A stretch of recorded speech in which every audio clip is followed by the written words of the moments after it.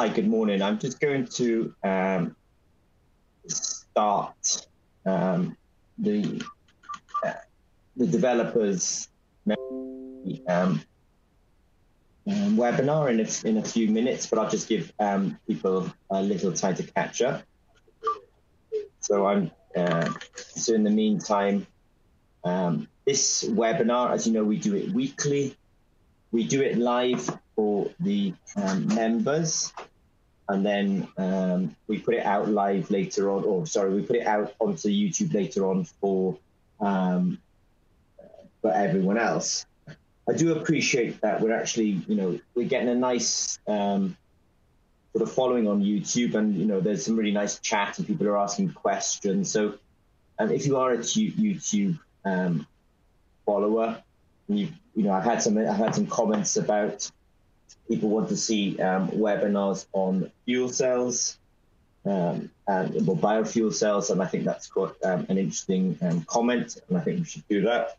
So if you do have any thoughts about the kind of webinars that you'd like from Zimmer and Peacock, then yeah, please just put some comments in the comment section, and we'll try and accommodate some of those requests. So I think now we will, I'll sort of start the main presentation. So today, welcome to the ZP Developer Zone. Like I say, this one is specifically for our members, and later on it will go on to YouTube as well. I want to remind you that Hasim and Jati are in Indonesia, so if you're kind of interested in ZP and interacting with us in Indonesia, then we do have Hasim and Jati there, and it's definitely worth reaching out to the guys. As it says on the first slide, we are going to talk about Halal sensors today, and it's really because one of our members, Siri, Hasim spoke to him, and I thought it was very intriguing, very interesting that he said that actually he was interested in Halal sensors, and I thought, oh, that's really, I thought that's really interesting actually, because I could immediately see that biosensing could, it could be used for this type of application. So we are going to talk about Halal sensors today, but I'll probably do a bit of housekeeping first of all and just talk about a few things. I can just see that Sarif is online now, and it's cool. I just want to say hello to the guys.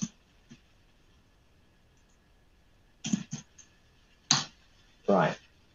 So, so we are going to talk about Halal sensors, and I think we're going to talk about a sensor for alcohol and a sensor for sort of adulteration or contamination of food with pig, swine, and pork.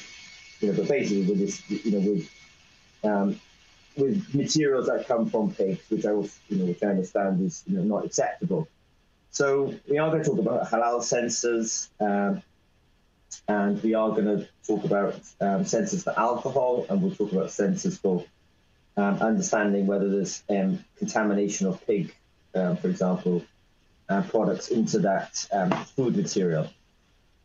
Now, I am going to say that actually the alcohol sensor is the much easier sensor, and the say the pig swine sensor, that's actually a much tougher sensor. I think this is a really interesting idea because, as you know, many of you I know are in Indonesia, and for example, and in total there's about 1.8 billion Muslims in the world. So that really means this is a sort of a big potential market. So in biosensing, people always say to us, well, what's the big market after glucose? Because glucose is, diabetes is a big disease. People have to test regularly. And then when I think about, for example, halal, I think, wow, well, actually, that's a population of 1.8 billion people. That is a big potential sensor user base. So it's actually really kind of interesting from a business perspective. I just want to do some news first of all. So last week we did a much more private webinar about some of the future events for the developer zone. So we have the ZP developer zone, It's administered by Hasim, and we were talking about things that we were going to do. And we have a Discord server, and I did see some of the comments that something like Q3 next year in Jakarta seemed quite positive. So I really want to do that. So I think, obviously, we're saying Q3 because we understand there's a risk at the moment with sort of COVID-19 and the ability not to necessarily be able to fly everywhere. But I am personally quite keen to do that workshop and that conference in Jakarta, probably a 2-day event. It'll be free for the members. So yeah, we'll be pushing that ahead, and I'll be asking for kind of an organizing committee and venues and stuff like that. We've also got some collaborations going on now. So I spoke to April this week, and that's I think it's going to be very interesting. So if you're a ZP Developer Zone member and you're kind of interested in a collaboration, let's have a chat with the team, and let's have a chat with me, and let's see if we can figure out a collaboration. So the whole idea of the ZP Developer Zone is to be collaborative with our members. So I did use this slide last week. So we do have the Discord server, we do have these webinars, and today's webinar is going to be a one, as I say, on sensors for halal. Hi, Dimas. We're also now doing these collaborations. So we said that we would be interested in that, and we are doing one with April. So we are, people of our word. We do have this postdoc. So if you're if that's something interesting, let us know. We're going to have this workshop in Jakarta, and we also offer discounts to members. And if there's something else that you want from Developer Zone, let us know. So as I say, so the main topic today is going to be halal sensors, alcohol, and pig, swine, and pork. Now, I know that if you guys have got any questions, this obviously is going live. We're doing a live streaming at the moment. If you guys have got any questions, I'm just watching the questions or the chat box. If you've got any questions, let me know. So at ZP, we're very interested in biosensors. They're electrochemical biosensors. And we have these sort of biological receptors that give us specificity. And so we definitely talked a lot about catalytic biosensors, and by that I mean these enzyme type biosensors, and then affinity biosensors. When we have an antibody that binds to an antigen, that would be an example of an affinity sensor. And affinity sensors, the first sort of few slides I'll talk about, and then we'll talk about catalytic sensors. But the affinity sensors are also very useful for people who are interested in sort of DNA. So obviously, pig has a specific genetic code. If the food is adulterated with it, then there's a possibility of being able to detect the genetic code or the DNA for pig in the foods, and that's good. Probably through an affinity assay. So obviously I did some research on this around the terms of pork adulteration. Has pork made its way into the food chain? And as always, then there is plenty of papers around this. And in this particular paper, I've got several papers, but this one's kind of interesting for me because I thought what was interesting about it is that they have it's a single strand of DNA single strand, and this is a fingerprint for pork. So we can detect pork adulteration or pork contamination just by spotting this code of DNA. And what I think is interesting about it is they're also mentioning gold nanoparticles. So whenever I see gold nanoparticles and I see DNA, I think to myself, yeah, this looks like it can become an electrochemical biosensor of the sort of type that I like to be involved in. I did a little bit more of a dig into this. I know this is a lot of material here, and I do have the reference from where I got this from. But what's interesting about this is we have definitely spoken about this kind of sensor in the past. And full credit to the authors, but what they're saying here is obviously take a screen printed, and they actually use carbon electrodes. They functionalize the surface so that they can then bind the sort of DNA of interest. Eventually, they find a way of binding the DNA of interest, and then when it hybridizes, we get a signal. So we have done a lot of these kinds of assays where you have a single strand of DNA, and for example, we often use ferro or ferricyanide, and a ferrocyanide is happy to diffuse to the electrode and give us a signal. Now, when the complementary DNA comes along, it hybridizes and we get a double strand of DNA. And that changes the ability of the ferri or ferrocyanide to diffuse to the surface. So we often make those types of sensors, and you could call them blocking assays. And the hybridization is the source of the signal, and we have a reporting molecule in the solution called ferri or ferrocyanide. Now, these guys do it quite similarly, except their reporting molecule is this ferrocene molecule, and it's intercalating into the double strand of DNA. I think this is quite an elegant way of doing it. It's a little bit harder because unless you can, you might have to end up making some of these compounds. So the amount of like R&D that they have to do to get to the signal is higher than some of the methods that I suggest, but it does look like an elegant idea.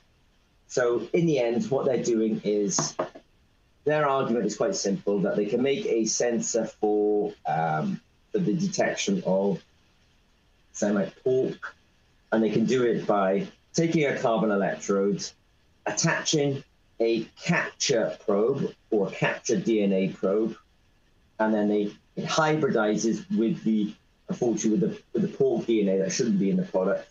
That hybridization then changes the surface, and in their case, they are using a ferrocene molecule, which is electrochemically active, and it's collating into the DNA strand.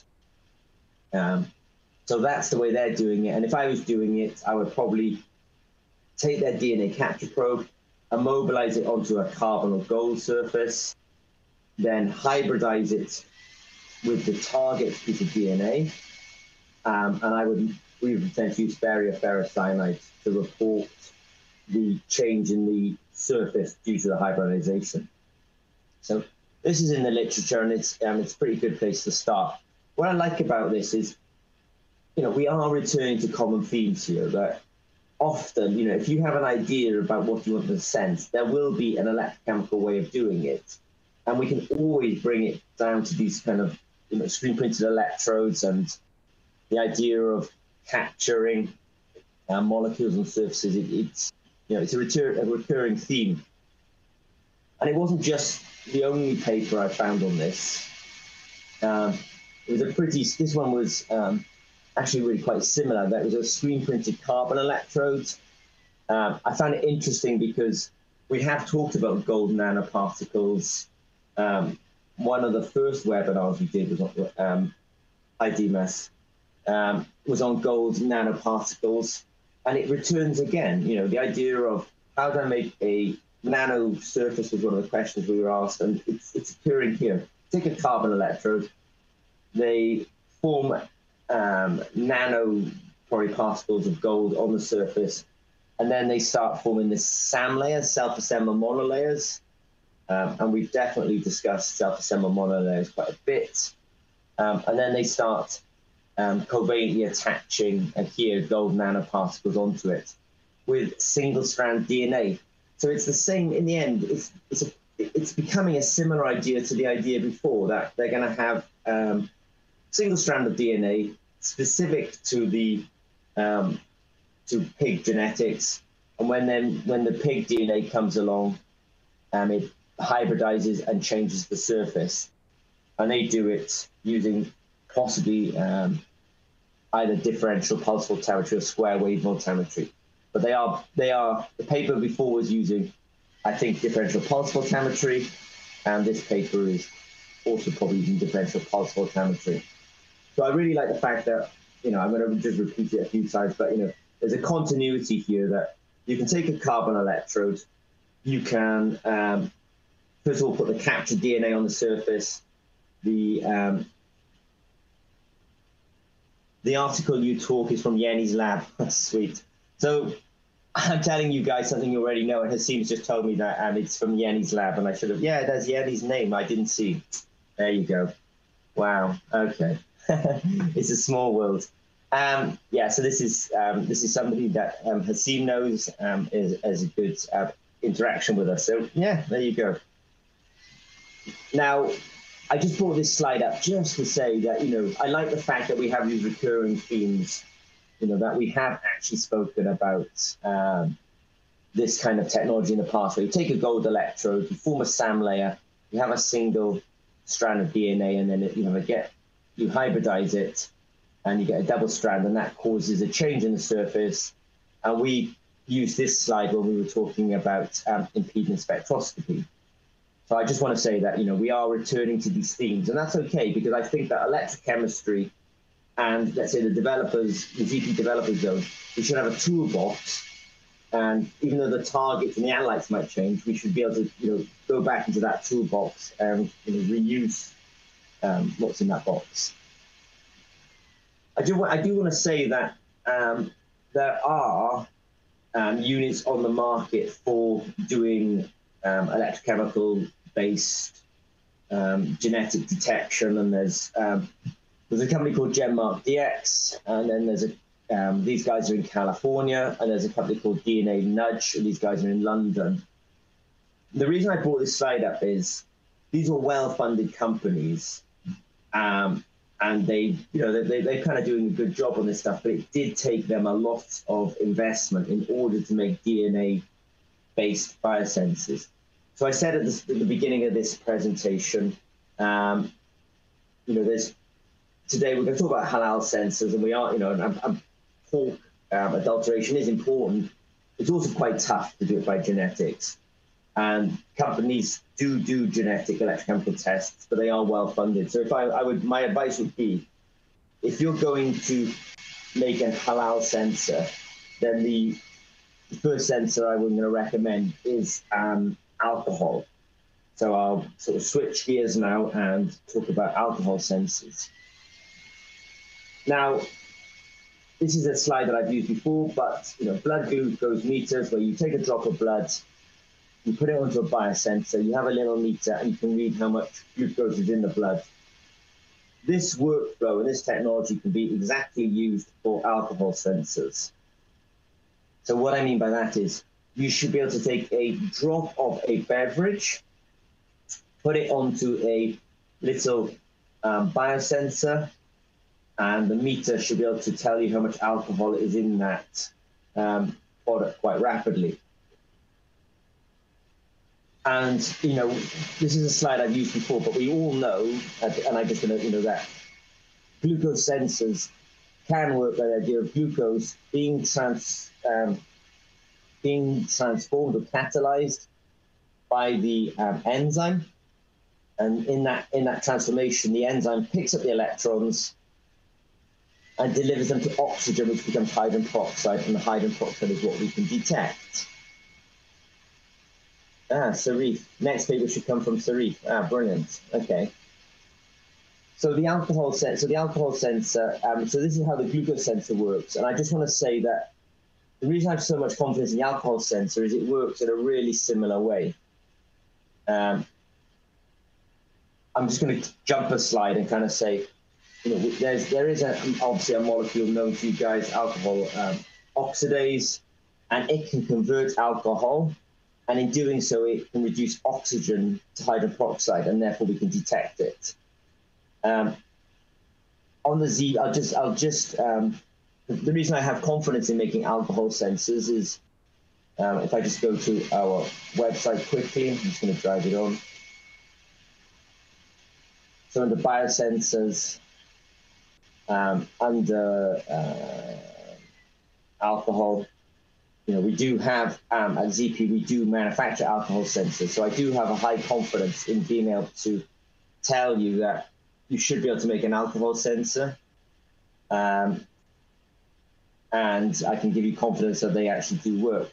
I would definitely encourage you to make halal sensors, and yeah, go for the pork, but it's a tough one, and it'll be a tough one to actually make a product from, and make a low cost product will be quite tough. The alcohol sensor is quite doable, and I just want to kind of also just sort of say that on our website we do have videos about people testing various types of sensors. So, if you're wondering, kind of how to do a first piece of R&D, on an alcohol sensor, in the video showing Andre testing a glucose sensor, I know I've shown this video before, so I'm not going to go over it again, but in this video, he has a glucose sensor, and I think you can make an alcohol sensor in a very similar way. Just change the enzyme from glucose oxidase to alcohol oxidase. And then he just pipettes on, in the first instance, I think he's just pipetting on buffer.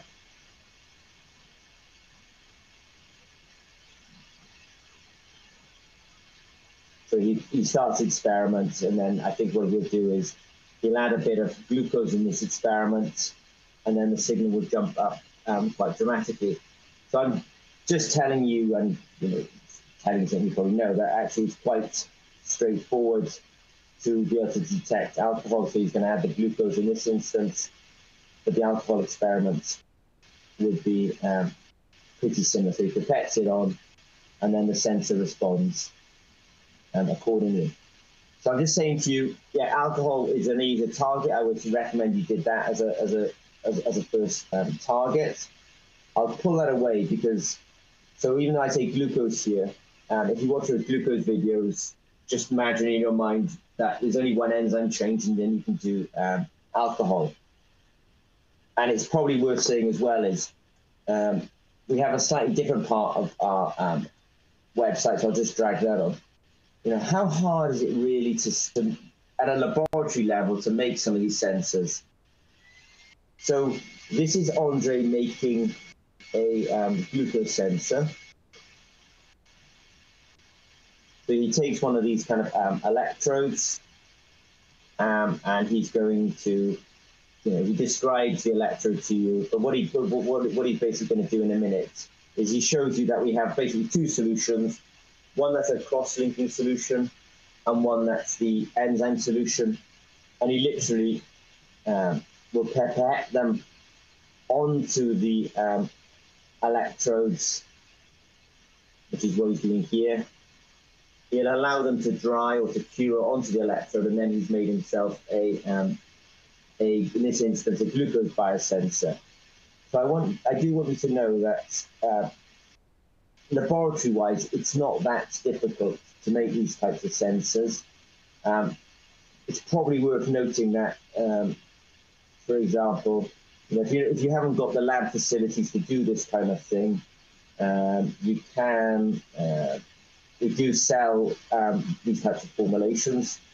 So if I look at biosensor activation solutions here, we do one, and I think 1 milliliter will approximately make about 1,000 sensors. I just want to give you a quick sense that I think alcohol sensors are very doable. Why? Because they're very similar to glucose sensors. We at ZP have a lot of experience of alcohol and glucose, and my recommendation would be to do to make an alcohol sensor.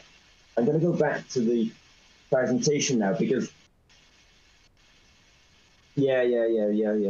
So Hasim is just saying, yeah, post your questions here or jump to the Discord server, because he's right. We're this slide now is probably familiar to some of you, because obviously I'd like to do my research when you guys ask us a question, and so I started looking for halal sensors, and I find that obviously in Indonesia, this is a Dr. Madhu at IPB. I'd definitely like to meet this gentleman, and he has made a halal alcohol sensor. Now he's done it using technology similar to what I speak about, but he has done it. Yeah. Hasim saying I have a cyanide sensor from him. Sweet. Um, Dr. Madhu has said, has made this alcohol sensor, and he's done it on what's called a biofuel cell. So we haven't talked about biofuel cells, but I think we will end up talking about biofuel cells. But it's essentially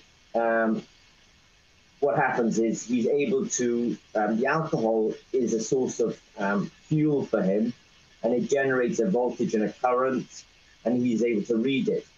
It is very similar to what we do at ZP, except he's running in what's called a biofuel format. But it is interesting that he did it it is from Dima's office. There we go. It's a small world, isn't it? Yeah, IPB. Yeah, brilliant. Yeah, so Dima, if you know this Dr. Madhu, I'd be quite interested in meeting him at some point. I think this is kind of interesting. So I wanted to give recognition to that, because somebody has done that sort of product in the past, and we have to recognize that. I would be interested in partnering people to actually, go to market with something like that. So I think, this was a very interesting technology. I'm not sure that it's being commercialized. And we potentially should all have a conversation about this. So in conclusion, as Hasim says, we'd like to do this for 30 minutes. So the halal sensor is very interesting to us. I mean, it is a big market. There's 1.8 billion Muslims in this world. I think the alcohol sensor is fairly easy. And I think it's fair to say, that the work from IPB, demonstrates that can be done. The alcohol sensor can be done. I think the DNA detection for pig adulteration, to take it from a lab and make it into a product, that is quite tough. So I would, it can be done. And, DNA nudge is a good example of this kind of work, and GemRPX is a good example, but it's pretty tough. But I definitely think that an alcohol sensor, for example, could be integrated into something like food sense. And I think the work from IPB, demonstrates that you can do it in a handheld device like that. So I've put the Discord server link there just to say, yes, as Hasim is saying, any questions, let me know in the Discord server. I would like to, I'm going to talk to Hasim about it, but put together an organizing committee for a developer zone conference or workshop in probably Jakarta in Q3 next year.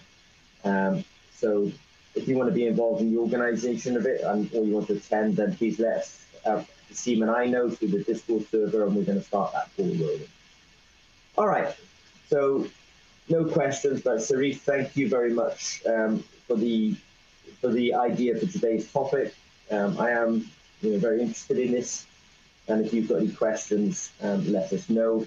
I'll post this on YouTube in about 30 minutes, and I'll also share the notes through the Discord server. So these notes will be available to you members through the Discord server, so there'll be a link going up there shortly. All right. As always, thank you very much, Hasim and the guys, and I'll speak to you soon enough. And I will be on Discord as well.